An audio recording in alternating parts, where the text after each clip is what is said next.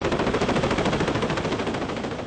CH-46 Echo flies into Kunsan from Okinawa, Japan, in support of Operation Key Resolve. Similar in appearance to the Chinook, this helicopter is known as the Frog. Pilot Captain Richard Alvarez says that this machine is well suited for the Marines. CH-46 is more designed around amphibious operations.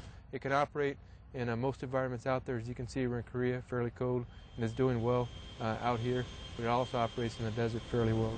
Crew Chief Andy Salas says that this 40-plus-year-old helicopter is very reliable.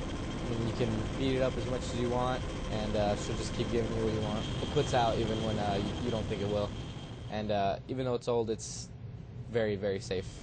I got the reservoir coming in off the nose. I got the railroad tracks right below us, so yeah, we're coming on. That's the reservoir. That'll be our next checkpoint. Good to go. The Osprey will eventually replace the Frog, but for now, this workhorse will continue to deliver Marines to the mission.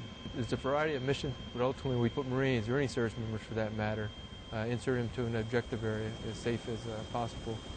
From troop transport to reconnaissance, this crew finds the CH-46 Echo a very safe and reliable aircraft to get the mission done.